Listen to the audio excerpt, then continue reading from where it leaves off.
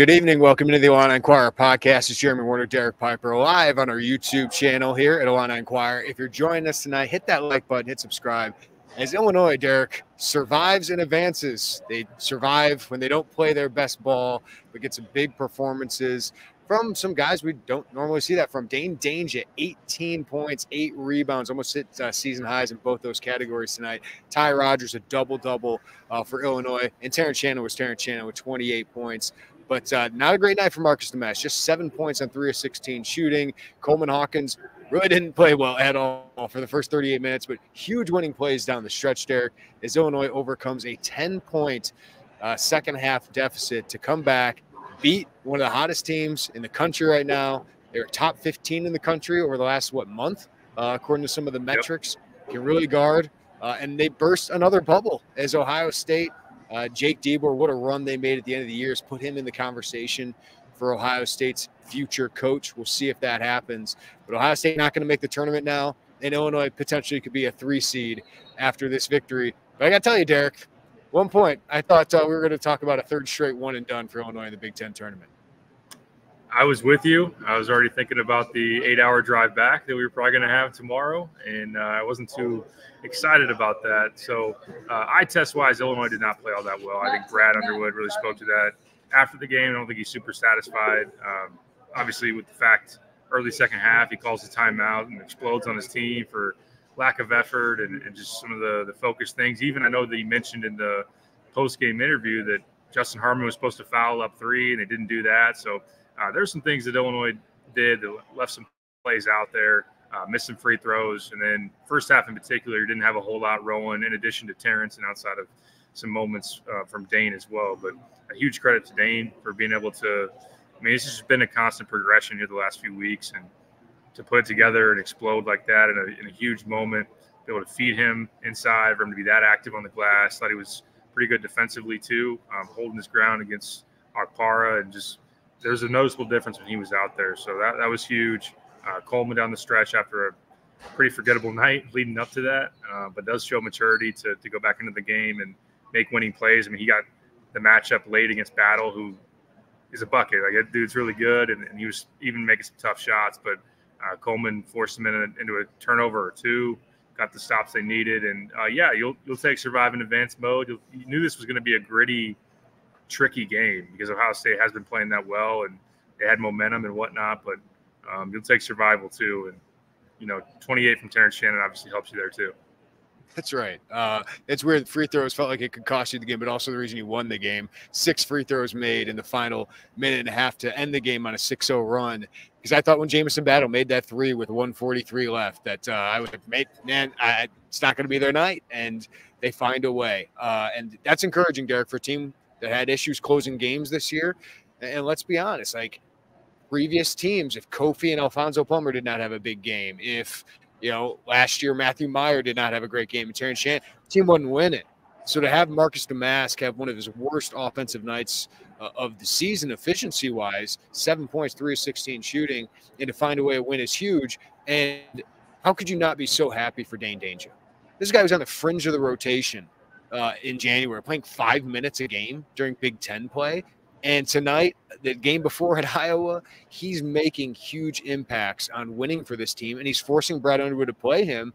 As Michael Tulip said on the podcast, it's a lot of the defense. He's one of the best defensive players they have right now in the post, just playing strong there, rebounding, the intensity is there, and then he's going to get his points when he's on the court long enough, and just some tough finishes around Akpara, who's a really good defender, really good shot blocker. How could you not be happy for a guy that's kind of gutted through Derek, and his teammates and coach today are just raving about how he's such a great guy, has worked hard, continued to work hard, despite, having the kind of season that's probably worth pouting over. No doubt. Yeah, you got to love stories like that. The ability to stick with it shows that he cares about the team, not only just about his own playing time and being able to get numbers and get minutes. I mean, he said today that after the game that he wants to do whatever he can to help this team win a national title. So, of course, there's a lot of steps before that, but for Illinois to really put all the pieces together, when you have a backup big man that's playing that well, that you can go to when Coleman's struggling or in foul trouble, that you can play with Coleman at times, it's giving Illinois a real shot in the arm. You don't win this game without him. So It's been exciting to see him play up to his potential, because we know the potential's definitely been there. I mean, he's offensively talented. He's hard to move off his spot when he wants to go into you. I thought he was at times. We know that he is skilled and can make those spin moves and whatnot, and at times he gets himself in trouble. But he talked about it in the locker room afterwards, just understanding the Ohio State game in Columbus. Maybe he's a little too finesse. Tonight he kind of just put power into Akpara a few times and had a couple of those on-and-ones, just going through him and scoring through him. So, and then after one of them, he gave Akpara a mean look, man. Like, he's like, I don't know, just the swagger and the confidence coming out of Dain, which is really cool. So this is all about, we talk about it team-wise, individual-wise. You want to play your best basketball at this time of year. Dainja's doing that. And real quick, before I throw it back to you, it kind of gave me a little bit, and I tweeted about this, it's a little bit of easy parallel, but I couldn't help but think Big Ten tournament, Ohio State, big moment. Georgia Bashaniashvili had like a little takeover mode, not little, but in 2021 when Kofi was in foul trouble, when Coleman struggling tonight, it felt like Dain kind of had shades of Georgie in terms of an impact off the bench. And that's what you need, Derek, to like win in these tournaments. We think about it throughout the season, but you have an off game, you lose, and you don't go home. You play another game. Like Georgie having that game, we all remember that. Like that's one of his like lasting legacy moments. So if you do have Domask have that game, you have somebody like Dain just step up, or if Terrence has an off night and Quincy Guerrier has a big performance, didn't tonight, there's something like that's going to be important to survive and advance in the NCAA tournament. Ty Rodgers, one of those guys tonight too. 12 points, 10 rebounds, just a beast on the glass. Illinois, what they end up with? 19 offensive rebounds. 19 offensive rebounds. They had 17 second chance points. So Ty continues to play hard. He looks confident offensively. Derek, he's given them somebody who can create a little bit when Marcus can't do it or Terrence can't do it. So at least he's doing that complimentary right now. But I just want to focus on Coleman Hawkins. He looked out of it. Like one of those games where Coleman's just focuses elsewhere and just not locked in. Like at one moment, Brad Underwood looked at him and said, "Get your mind right," with an expletive and mixed into that. But those final 2 minutes, man, that was inspiring stuff. Final 2 minutes, he made 2 free throws to give you the lead. Had 2 offensive rebounds on that final possession to help Terrence get fouled to get a 3-point lead. Drew a charge, right, to get a turnover out of Ohio State. Right, had a defensive rebound and had 2 blocks. Like Brad Underwood said in the locker room, he was the best player in the court final 2 minutes. And that's completely true. So for him to bounce back, when sometimes that might not happen for Coleman Hawkins, I thought that was huge. And I think the bench sent him a little bit of a message there in the second half. No doubt. Yeah, and you are able to do that and survive that with Dain. And it does allow you to put Coleman on the bench, send that message a little bit. Also, if he's not playing well, to still get production. And but it was a senior closing like a senior should, with his season on the line and understanding that you got to make plays in winning time. And so many of these basketball games in the middle of March and on come down to just a few possessions. It's almost like you could fast forward to the 8-minute mark, or approaching the last 5 minutes, and it's a 5-point game or somewhere thereabouts, and it's about who makes those plays late. Coleman to be matched up on Jamison Battle, who's having a really good night, makes some tough shots, to be able to get those crunch time stops, and that offensive rebound later, which extended a possession. I think Illinois maybe ended up getting fouled on that. It was good to see. It was a maturity about him. Now Coleman has to understand, I'm sure Brad will send the message that we can't have you checked out for 30 minutes in a win or go home mode, especially in the next tournament you're about to go to. So that needs to be addressed. That needs to be fixed, because with Marcus struggling, with Coleman kind of lackluster, very lackluster, it wasn't enough. It wasn't enough to get in the winning position. So Quincy Guerrier, 0 points in 20 minutes, 4 rebounds in 20 minutes. Like, you had 3 seniors not play well most of this game, and you still won. I guess a team that looked tournament caliber. Like, this was one of the better teams in the country over the last month, and you still found a way to win. And again, we gave credit. We got to give credit to Terrence Shannon here too. Another 28 points, 8 of 20 shooting, but just dominant in the final 10 minutes, Derek. 14 points in the final 10 minutes, 9 of 10 from the free throw line in the final 10 minutes. I thought he was really good defensively. I know Bruce Thornton got some of his, but there was just – that guy wanted to win tonight. Like, there was no doubt about that. He had a look in his eye that I thought was great. And that Euro step was one of the best Euro steps I've ever seen in transition to get an and one and get his team coming back, and to hit a big three to kind of give some energy here. So just wanted to shout out Terrence Shannon. He's been so damn good, and tonight was no different. Absolutely, yeah. I mean, on the note of the Euro step, because he can gather and he's so slick with it, it's hard to square him up. Now, I did think that Bruce Thornton maybe squared him up once on a call that was a block and maybe should have been a charge. But outside of that, it's so difficult when you know that the block charge rule and they want to lean towards not giving the defender that call, that Terrence is just it's so automatic of being able to finish through guys and beat guys to a spot and slide this way when you see he's a defender walling up on him. So, yeah, he was aggressive, and Illinois needed it. All of that in the first half. I mean, I can't remember off the top, but I think it was like 6 for 13 in the first half, and the rest of the team was like 6 for 19, missing free throws, and he really, really led you and carried you. Outside of then obviously Dain who got it going, but that's what you want your star player, your alpha dog to look like. And then to get to the free throw line late and make those shots is key. So I liked it Illinois early, just kind of a nitty gritty, into the X and O's. I know that Brad talks about maybe not running a ton through Terrence. I thought early on they ran him off a lot of the stagger screens, get him coming to the top of the key with his left hand, and he's able to make plays downhill off of that. And I like seeing that because it was tough with Ohio State's size. This was a tough matchup for Marcus and Booty Ball.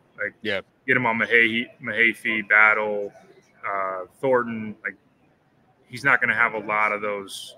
Oh, he's got a real size mismatch or athleticism mismatch, those type of things. So Ohio State kind of took that away, but Terrence did enough, and then obviously Dain to make it a winning formula.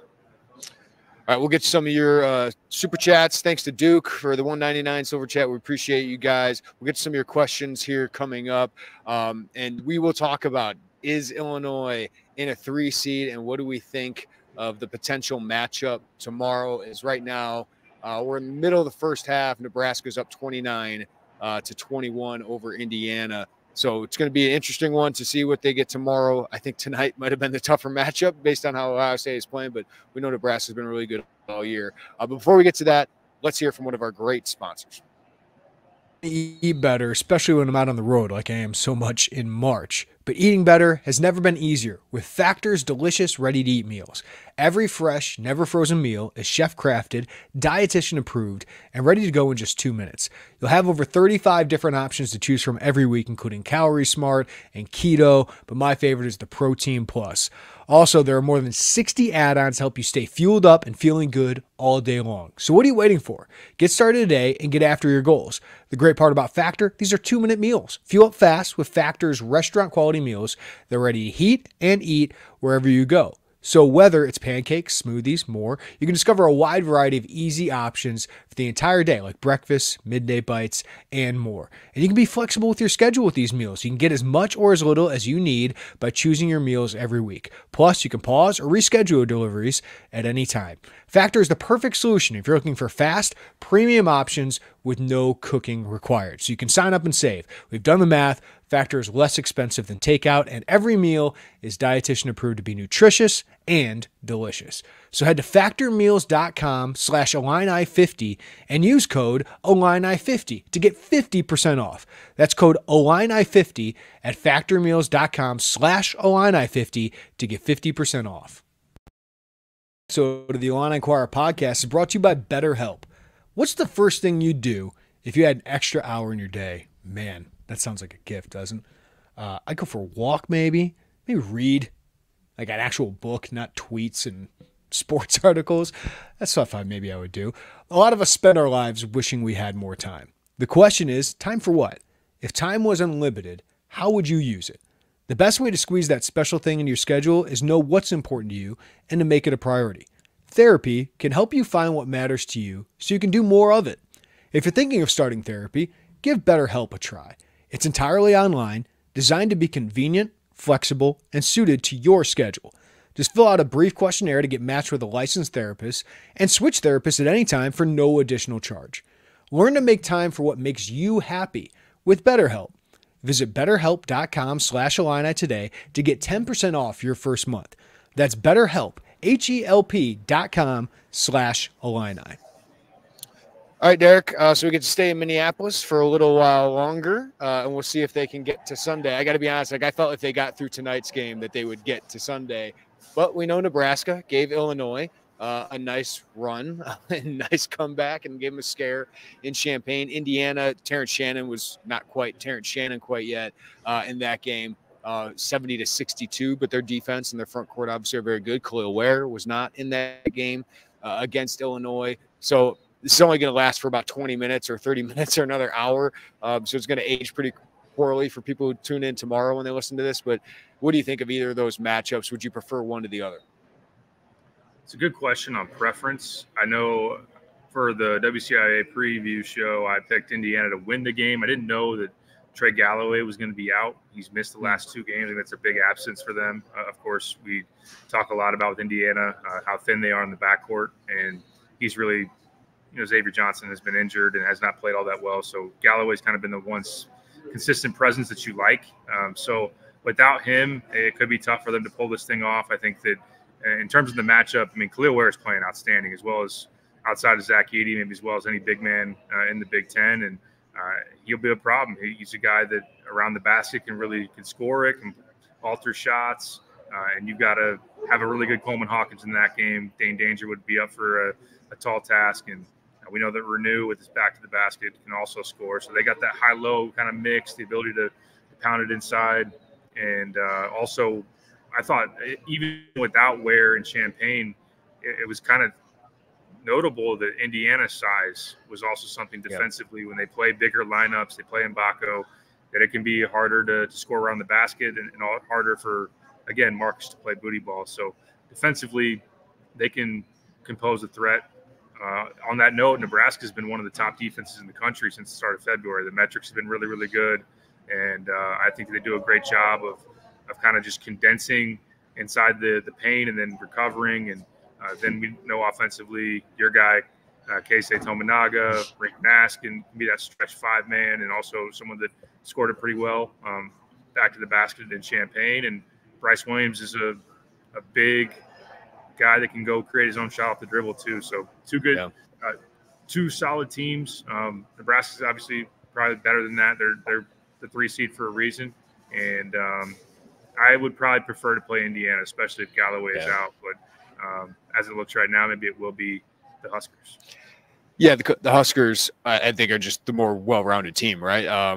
You mentioned how good they've been defensively. Since February 1st, they're number 2 in the country in defensive efficiency. The team you played tonight, Ohio State's now number 19 after you scored 77 on them. So I feel like Illinois can score on you, but they can also score on you because their offense can go nuclear at times. When Keisei is that good, they got options that can spread the court out. They got Alex, the only one that can't shoot, and they kind of do this NBA kind of offense similar to Illinois, that they don't really have a true point guard usually on the court. So I know Illinois has a lot of respect for what Fred Hoiberg does and Nebraska does. So it's a tough matchup. But if I'm Illinois, I'd rather play Nebraska because, Derek, you want to win this tournament, but you also want to get to a 3 seed.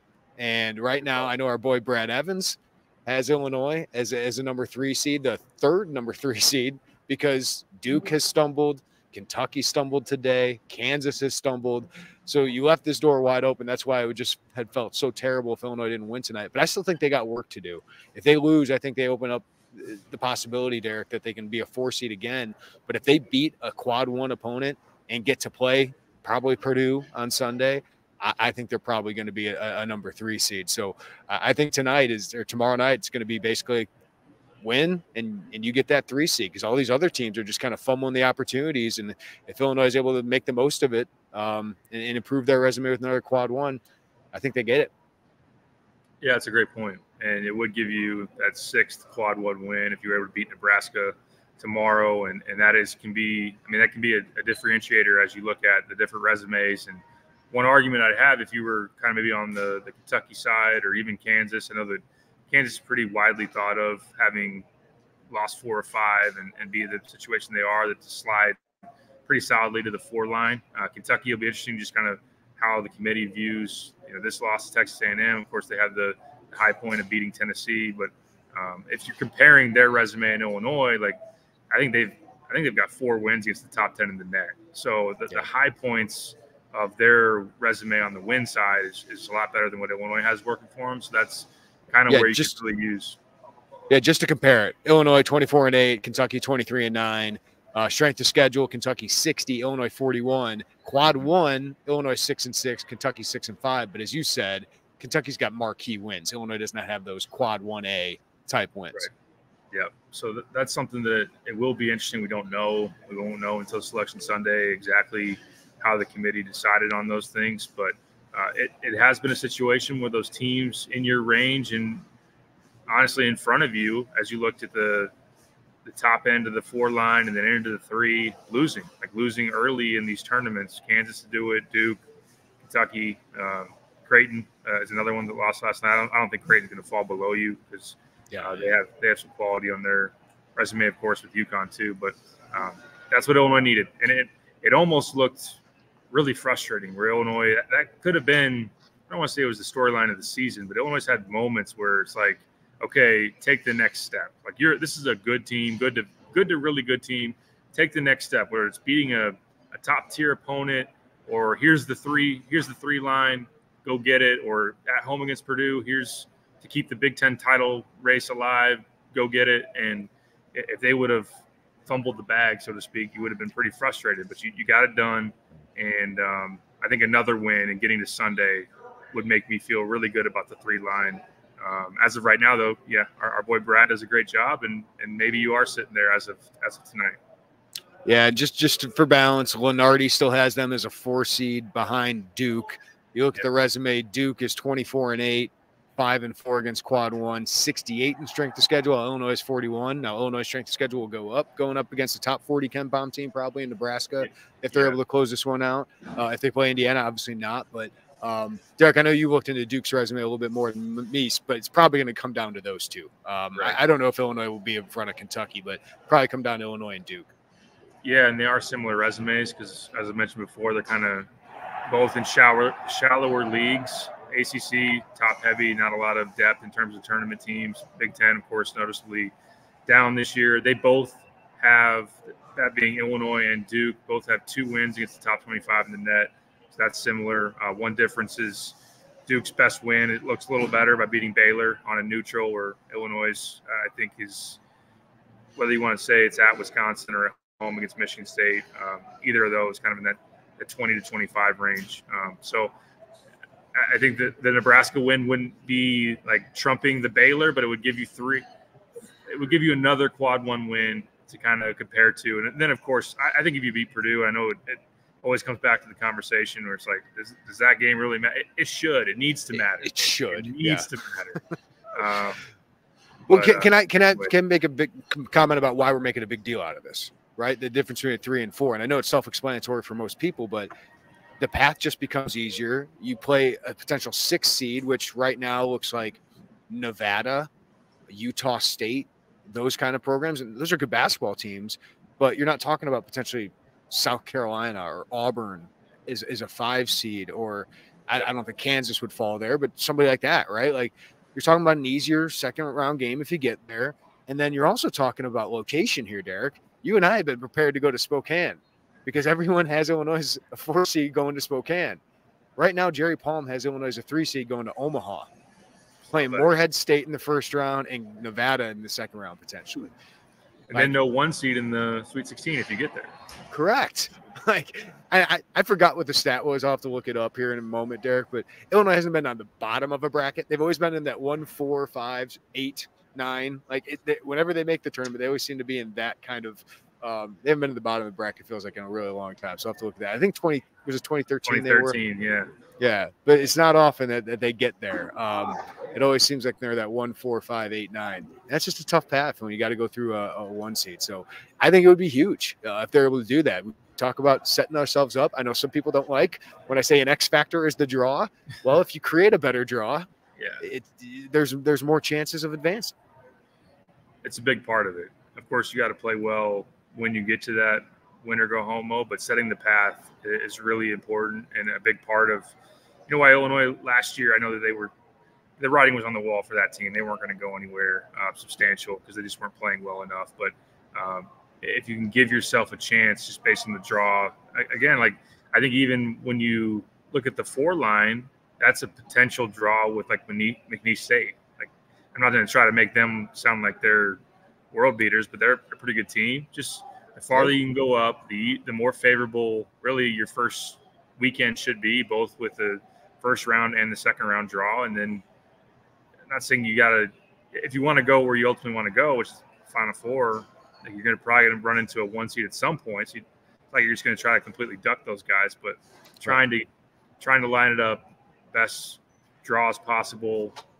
Location's a really good point, especially trying to get fans there, not having some crazy travel, giving us a little bit of a break so we don't have to go all the way to Spokane and whatnot. But yeah, it all matters, and it goes hand in hand with, I think, just Illinois getting momentum late in the year. You know, they've won now, what is it, 5 of 6, and you get to Sunday, you're feeling pretty good, not only about positioning, but just how you're playing going into the real defining part of your season.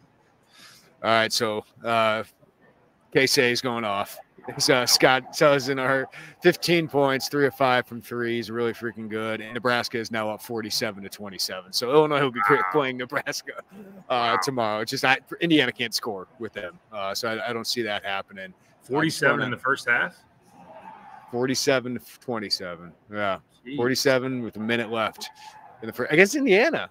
Not a bad defensive team. So. Yeah. Indiana can't catch up with them. So here we go. Illinois against Nebraska. Big opportunity for the Illini tomorrow night. Let's get to a few of these before we go. Fly on that fly. Justin Harmon, what's wrong with him? Quincy and some of the others have good games here and there. Harmon has been a total no-show since the Maryland game. He had a couple double-digit games in there. He's got to get right. He's an X factor, right? Like, you could use a little bit more production from him. Brad Underwood does play him late because he makes free throws, and Justin does make free throws really well. But yeah, some of the turnovers, and he just wasn't very. A lot of guys weren't aggressive shooting the ball tonight. Brad was really upset they didn't shoot more threes. They only shot 15 threes tonight. Guys passing up open shots outside of Terrence, it felt like, from 3. So, yeah, Justin Harmon, he's one of those guys, Derek, who can help you win a NCAA tournament game. Like, if he gets double digits, Illinois is usually winning. Just wish there was more middle ground for him, even when it's not the high points, that you could just get a solid night. 6 points. And I think that's where you're really frustrated right now, I think, because when he's not right, it's pretty bad. And I think the confidence maybe just slipped a little bit. Like the mid-range jumper he took that like hit the other side of the backboard, and that was one of those awful possessions where Battle was out with foul trouble. Illinois kind of let that thing slip in terms of the opportunity to put themselves in a real great position. And then just even for Brad to say that, Harmon was supposed to foul up 3 and he didn't. Like, those are just mental things that can't happen. I mean, this is a guy that's played a lot of basketball. I know it hasn't been at the high major level. I know the stakes probably haven't been as high as they are right now for him, but they need more out of him. So they need his engagement. Of course, he wasn't the only one who wasn't having extra bite or extra focus or extra urgency, because that was lacking out of Illinois for the most part, other than Terrence and maybe Dain. I think Ty played well and played hard, but there are a number of other guys they needed more from. But I agree with the point. Like, Harmon over the last few weeks really just hasn't been giving you a lot. Not to say that he won't down the stretch, because later, kind of in crunch time moments, he has shown up at times, but they need more. They need more consistency, and it's running out of time to kind of find that. Casey just buried another 3 going into the half, 50-27. Nebraska, Bryce Williams, 4 of 5 from 3. So Illinois, Nebraska on Saturday. Quick turnaround, Derek, 2:30 tip-off for the Illini on CBS. They get to be on the CBS broadcast. First Big Ten win since they won the Big Ten championship game against Ohio State a couple years ago. 2 one-and-dones, close to being one tonight, but now nice bounce back for the Illini. Anything we want to get to, Derek, before we get out of here? I think that one stat I would say, if you do make it to Sunday, of course they got another win to get, but I would put them in sole possession second all time in the Big Ten tournament. 8 title game appearances if they get there. I'm not saying it's a foregone conclusion. If Jeremy's boy is shooting the rock like this, you just never know. It could be an exit against the Huskers, but also maybe let's turn this into the honorary wine game. Can we get a bottle of wine to put like at center court for Hoiberg and Underwood, and the winner gets to chug it That's afterwards. Right. But these guys are friends. Of course, Hoiberg coming to Brad's Coaches versus Cancer event. Was it last year or 2 years ago? Yep. But it'll be a fun one tomorrow, no doubt. And just the chance to stick around and be playing into Saturday is it's a welcomed kind of change after, one and dones here recently. There's one Illinois player that wanted the crowd to be a little bit louder at one point in this game, and he was upset that they weren't. Wasn't a great attendance tonight for the entire thing, but we're an outpost. Like, that's what Minneapolis is. But I will say, Nebraska fans are probably going to show up because it's not too far away from Nebraska. It's like the second closest outside of Iowa for Nebraska fans, and they travel. So I'm really interested to see if Illinois fans can compete with that. But Illinois players are going to have to deal with that. Like, Nebraska's hot, man. They are excited about this team. I think this means winning a Big Ten championship would mean so much to them. The first one for this program would be huge. So I think you're going to get a really motivated team, but I love that. And you got a sniper in Keisei Tominaga that can go lead Nebraska to great things in the NCAA tournament and carry you for a couple games. I love this challenge for Illinois heading into the NCAA tournament.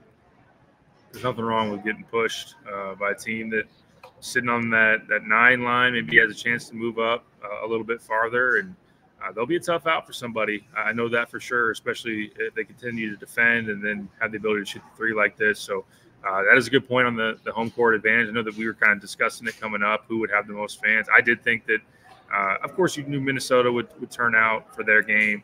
Didn't know that Iowa. They'd have Iowa for sure. Didn't know that Wisconsin. A long stay. Yeah, Wisconsin. But I felt like Nebraska just, they support the heck out of their programs. And when they have something to root for, which they do this year, that's something that I knew that they would turn out for. So in general, I mean, we could spend time talking about Minneapolis, and I like the venue. I like the surrounding area. I like the city. Great host city. It's just too far away. Yes. Yeah, that's the bottom line, isn't it? So. Yeah, and it's just I'm just mean for all the fan bases. Like, that's what it's about. Like, Indianapolis, there's so many people there because it's so close for a lot of fan bases. Now, it's not close for Minnesota. It's not close for Nebraska. It's certainly not going to be close for Maryland or Rutgers anywhere, basically. And the same for the West Coast schools. But I think it's a great host city. I like this a little bit more in Chicago, to be honest with you, because it's a great host. You can walk everywhere. You see fans walking everywhere. I feel like they're embracing it. It's the biggest thing happening here. That's not going to happen in Chicago. But Indianapolis is just incomparable when it comes to hosting, in my opinion. 100% agree. Yeah, Indy's got everything you want. It's got the proximity to a lot of different fan bases. It's got the just not as much congestion as Chicago, easier to get around. You got the bars and restaurants all around for fans to just mingle and conglomerate and just have fun. And not say that they're not doing it here, just not as much volume, not as much traffic here with the fans. But tomorrow should be good. You got some good battles. Wisconsin's playing well. I should mention that. They've really turned things around. Purdue survives a scare, both in the game in Michigan State, and Braden Smith going down, but comes back. So it's getting down to the Final Four. I'm glad we're going to be still here for it. Yeah, we can stay for the weekend. We appreciate all you guys for tuning in live on our YouTube channel. Hit that like button, subscribe, hit the notifications bell. We appreciate you guys more than you know. It's fun doing these after games. We got a lot of writing to do. The show will be plenty of content at Illini Inquirer. Joey caught up with Coleman Hawkins about the final 2 minutes, and as always, Coleman says stuff. So I'm really excited to see what Joey puts together there. I'll write on Dainja. Derek will have 3 takeaways from this game. We'll also have 3 keys for tomorrow against Nebraska. So let's get to the bar. Let's get a bite to eat, a few beers while we write, Derek. How about it? Ready, break. Joey's fist pumping in the background for him. Let's get after it. All right. Everybody have a great night. Take care of each other. We'll talk to you next time on the Illini Inquirer podcast.